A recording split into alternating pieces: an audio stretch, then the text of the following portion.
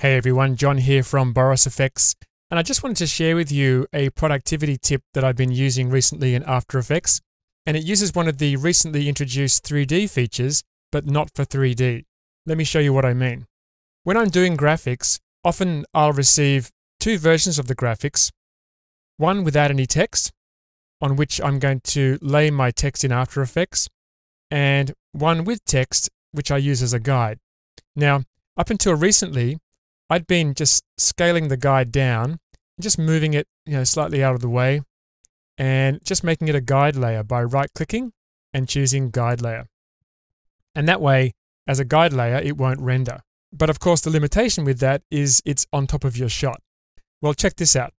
So I'm just going to undo that, and I'm going to leave that at full size. I'm going to move it across to the right, and of course, when I do that, you can't see the shot anymore. You can only see the selected outline. But if we make this layer 3D and turn on Draft 3D and then click on Extended Viewer, check this out. Now we can see the footage. So the Extended Viewer is designed for when you're working in Draft 3D. But even when you're not working in 3D, you can use it to place your shot outside the viewable area and work more effectively. Because not only can we see the guide layer side by side at the full size, we're no longer covering the shot that we're working on. All right, so hopefully you find that as useful as I do. For now, this is John from Boris Effects. I'll see you in another tip.